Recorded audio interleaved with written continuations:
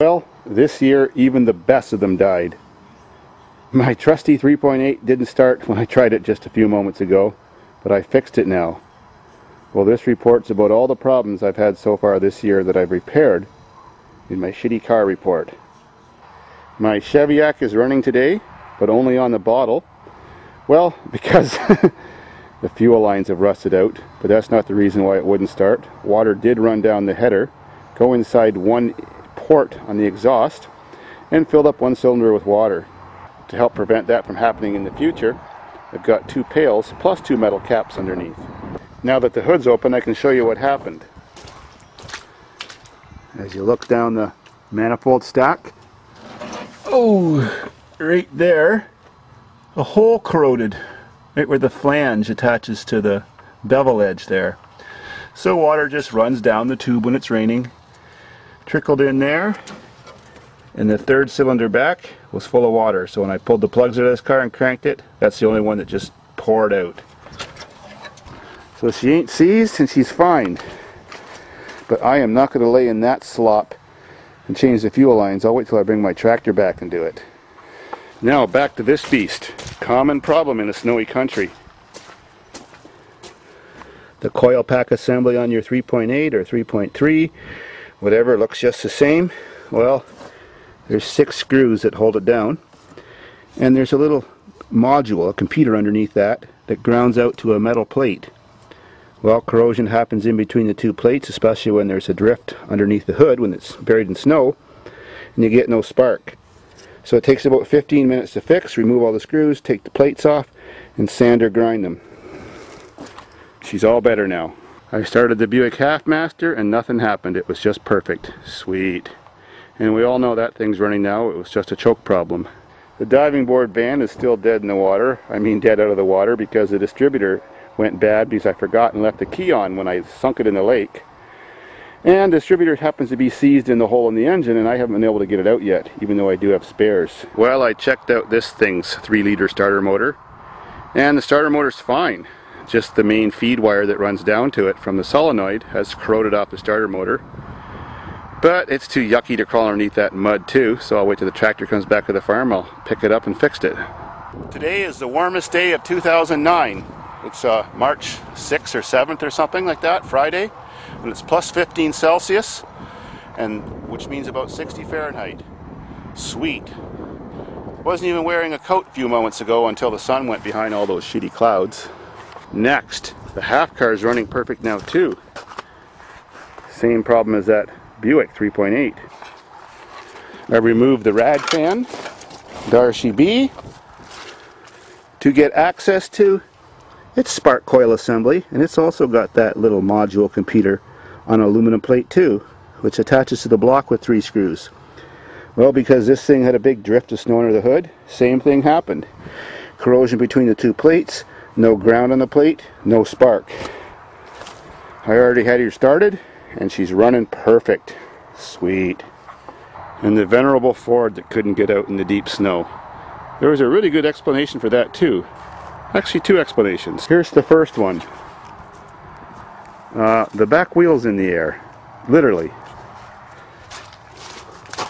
When I backed up just a little bit too fast, rolled over my extra fuel tank,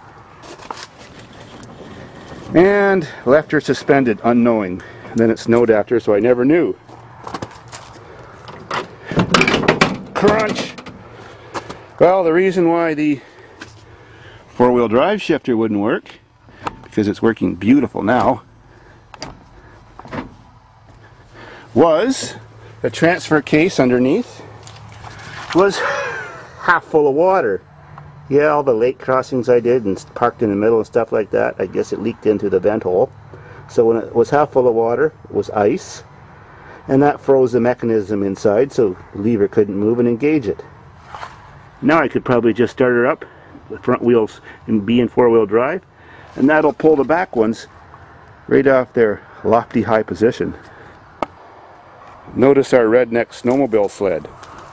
This was a lot of fun. There's a rope tied to it, you tie it to the back of your snowmobile, and you sit in it. It's just an upside down car hood with a seat welded to it, and it's amazingly fun. I did make some videos of it, but since it was minus 15 to 20 Celsius out, they all got screwed up and I couldn't load them on YouTube. My cameras hate the cold.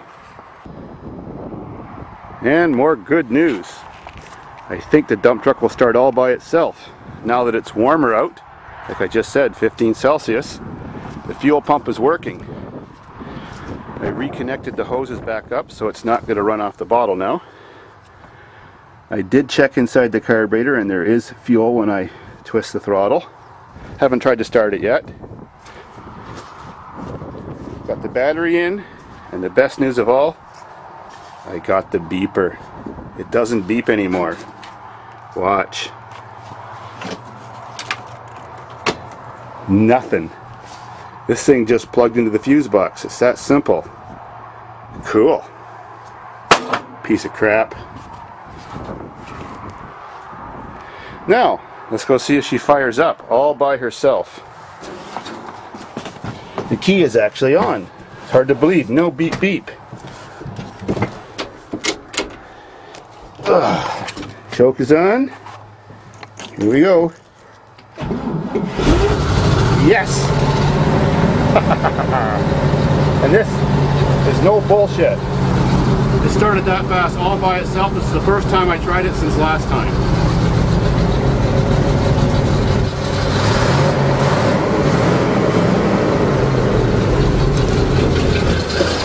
Cool.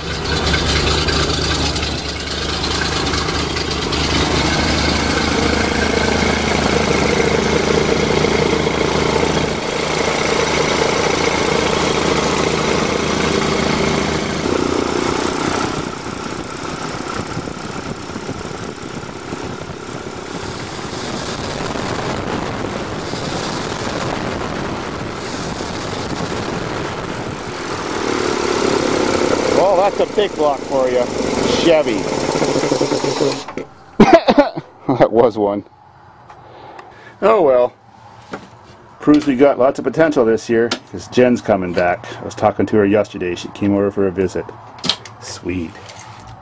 So now I'm going to try just one battery since it's not a very cold day.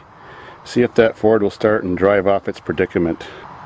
All set. Let's see what's going to happen.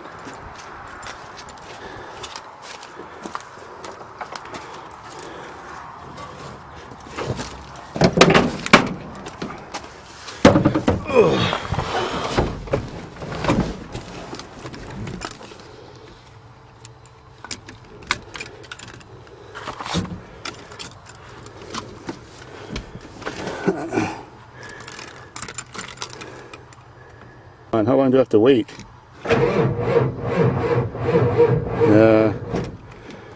One battery just ain't gonna do it. Too bad. Okay, I got two batteries in it now, but they're not that great. Wait again.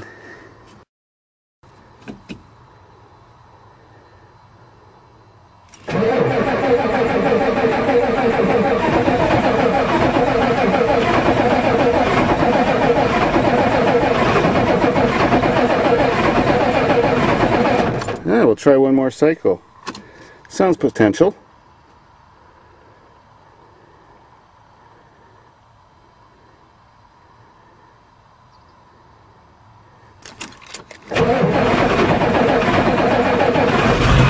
Yes! Sweet! Gotta love your Ford truck.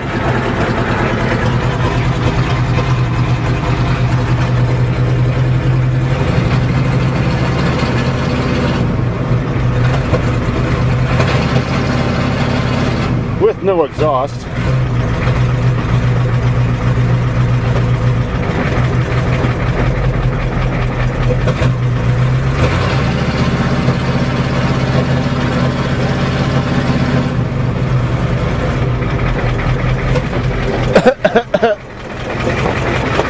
I hate the smell of unburnt diesel in the morning.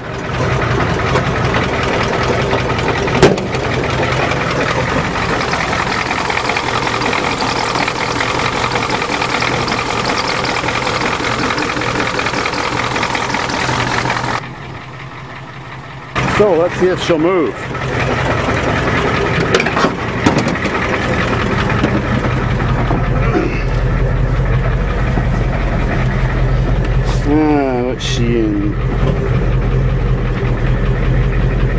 or low? Alrighty.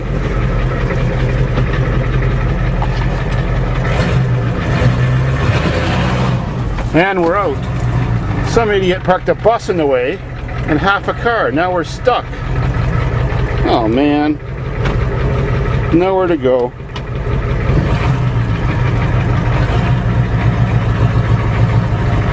Oh well, it's too muddy to go driving anyways. Snow's just starting to melt. Frost is coming out of the ground. It's totally disgusting. Shut her down. And we didn't only move only like 3 feet. I've been busy today too. Remember the handle didn't work on this typical van? They never seem to work on the driver's side. They're always busted. Well, I just cut it out with my cutting wheel grinder. Now you just reach your finger inside, push. Works as good as brand new door handle. Doesn't cost a penny. Gotta love it. Same problem at the back. Tried cutting out the lock assembly. That didn't help me. Tried cutting out where the license plate was. Hell, there's no latch in one of these cars like a regular van. Cut even over there. Still no latch. Oh well. Cut over here. Found a latch. Works great. Still won't open. Had another latch. 2 latches? What's the problem? Anyways, now the tailgate opens. More room for beer and wood. Whatever else.